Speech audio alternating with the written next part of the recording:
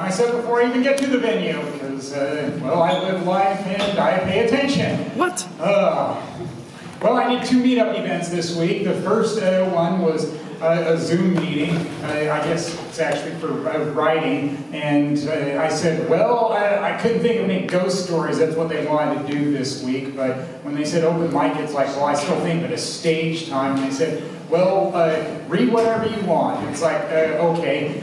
So off the cuff, I just needed Halloween memories. And one of them was wearing this costume from the Scream movies. No, I'm not wearing the mask because it's too hard to see with it on.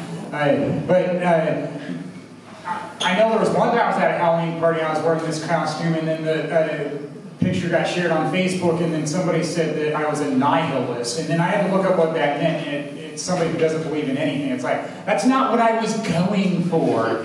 I mean, somebody tried to guess my costume as Igor, and it's like, well, yeah, I guess I can see that. But I still think of it as, it almost looks like a little black dress if I didn't have the hood on. Like if I was going to be acting on the Flintstones because of the way the sleeves and the bottom of the costume looks like, the triangles on it. And then I know there was other times where I wore this costume, and then my stepfather, who is, well, not the brightest crayon in the box, he said, oh, scary movie. And it's like, yeah, that's spoofing scary movies like Scream.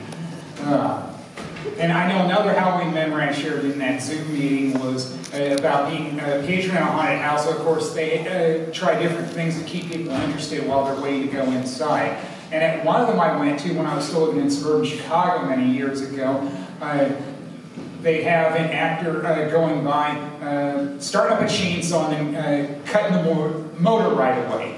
And it's like, yeah, that might scare some people, but not me. My dad had chainsaws when I was a kid. I know what they sound like. But, well, haunted houses, I think the target audience is to scare teenage girls. That's like shooting fish in a barrel. And I remember walking through and I would just say, hi, hi. Yeah, you tried to scare me, but you didn't. Maybe because I've already weathered a lot in life, and it's hard to say what will still scare me. So yeah, meetup event number 2. It was over the weekend, unlike the Zoom meeting, which was midweek. And we did a lantern tour at the Landing in Shakopee. And I was describing it to somebody when I was on my way there as a history type place. And it's like, yeah, Preservation Village. I had been there once before for a Civil War weekend with that Abe Lincoln impersonator. Yeah, I guess they do have more than just Elvis Presley impersonators. Who knew? No, at the Landing, it was a lantern tour, and it's like, well, I hadn't done anything like that before. I guess that was kind of cool. And I liked how the lantern, it started flickering only at the end of the event. So it's like, yeah, they give us a pretty good candle if it lasted that entire time. But unfortunately, I'm going to remember for getting annoyed with an older man who was trying too hard to be funny with a tour guide cracking jokes. And later on, I mean, right after one of the jokes didn't land, he admitted that it was a pun. And it's like, yeah, I felt like going ape shit on him and saying, dude, I actually do stand-up comedy, and you'll have to do better than just puns. But I knew what I was up against early on when he tried to pass off common knowledge in history as privileged information. And it's like, yeah, we weren't on the same page. We weren't even in the same chapter. That was another case of where I could have said, I majored in history. How much did you study? Or did you just study from a matchbook? But I know well enough for cooler heads to prevail. So it's like, all right, choose your battles carefully. I don't know why I go to some events where I know I might get annoyed with people. It's almost like what somebody said one time about why they keep certain people on Facebook friends. I've got jokes to write. Yeah, I'll go with that. All right, 2 food stories. First one. I wanted a sandwich, and I noticed that I was going past a Jersey Mike's, and it's like, yeah, I'm stopping here. Why is that? Because they've had a lot of TV ads lately with Danny DeVito, and it's like, yeah, Danny DeVito's cool, so I'll give it a chance. And I even went in, and when the employee was taking my order, he said, well, how are things going tonight? And I said I was on my way to an event, and I said, "Thank you, Danny DeVito." And he said, "Yeah, he always wished that Danny would come visit their shop, but that wasn't going to happen because he's a New York guy." I looked it up on Wikipedia when I got home. Actually, he's a Jersey guy, which kind of made sense why he'd do a TV ad for a sandwich shop. You wouldn't think that Danny DeVito would do TV commercials, but he did. I guess this is the one that fit his interest well enough. And I also like that part about how dinner in a show. And it's like, yeah, you're an actor. You got to put that one in there.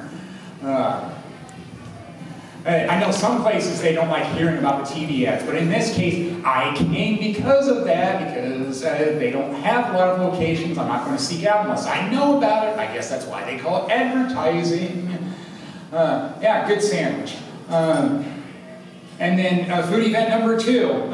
I was at Mall of America this weekend because I wanted Dairy Queen Blizzard, and I know they have a Dairy Queen there. And after that, I noticed that in the rotunda, they had all these people in nice outfits dancing. And one of them was Colonel Sanders, Mr. Kentucky Fried Chicken. I had to have a picture of that. I guess he was in the Halloween spirit. Well, I know tomorrow is All Saints Day. My mom would always tell me about All Saints Day when I was a kid. I don't know why. We were Presbyterian.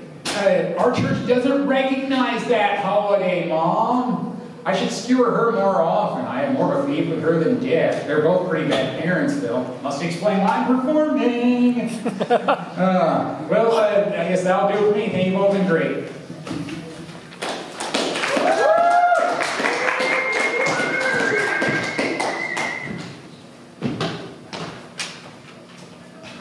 Big round of applause for Lyle Larue.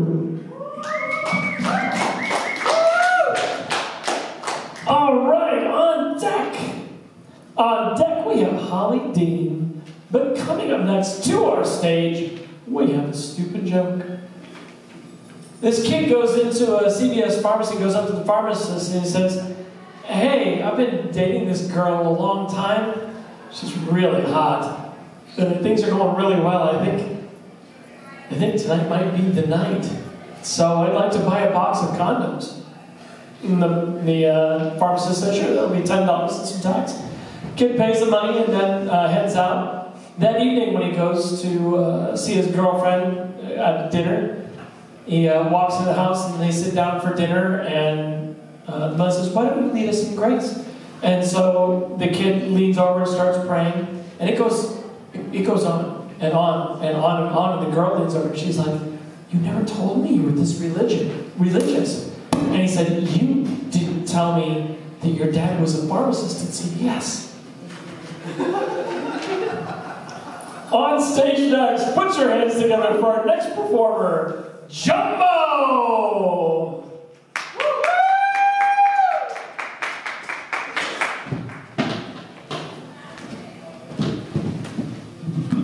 I applied for euthanasia this week, but they turned me down, so I'm back to telling jokes.